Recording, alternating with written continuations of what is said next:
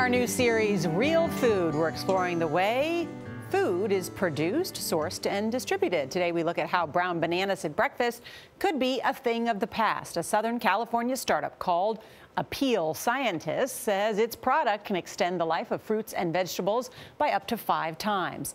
Time-lapse video shows how it works. Tracy shows us the food technology is being touted as the biggest revolution since refrigeration. On this lush hillside farm near Santa Barbara, it's not just the views that grab your attention, but the rare produce on the trees, including these aptly named caviar limes. Once you pick it, there's a timer going off. Caviar limes are prized by restaurants and bars because of their acidity and texture, but they only last a week to 10 days after they're picked, making shipping and distribution difficult. That's where Apeel Sciences CEO James Rogers comes in. Rusky teamed up with him more than 2 years ago. We use food to preserve food. That simple. That's simple. They start with organic material like these frozen grape skins. They then extract certain food molecules and mix them up in different combinations. The powder, called Apeel, is mixed with water and sprayed on fresh produce. When it dries, it leaves behind this imperceptibly thin barrier of plant material on the outside of the produce. And that thin barrier slows down the rate that water gets out of the produce, and it slows down the rate that oxygen gets in.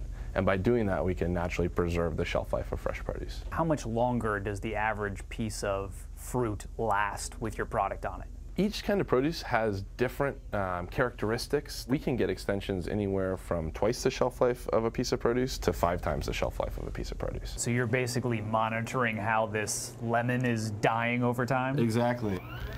This time-lapse room is where they study the results. By day 5, the untreated strawberries on top rot, but the treated ones on the bottom are still good to eat. It's FDA approved, and the thin layer it leaves behind is edible and tasteless. It would replace the wax that is often used on grocery store produce. You're going to have some people who look at this and say, this is frankenfood. I don't want something sprayed on my food because that reminds me of a pesticide.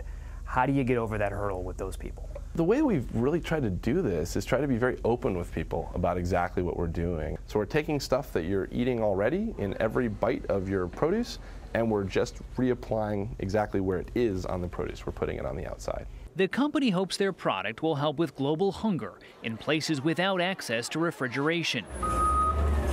It could also reduce food waste. Here in the U.S., 24% of produce is tossed out before it reaches the grocery store.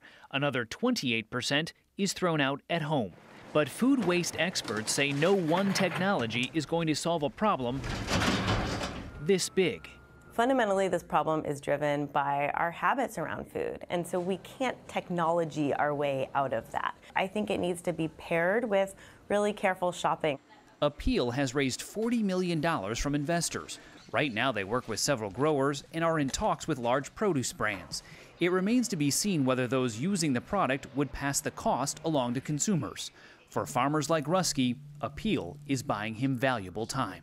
We've been able to do 2 or 3 times the shelf life, and I'm super happy to see the results. For CBS This Morning, Tracy, Santa Barbara, California.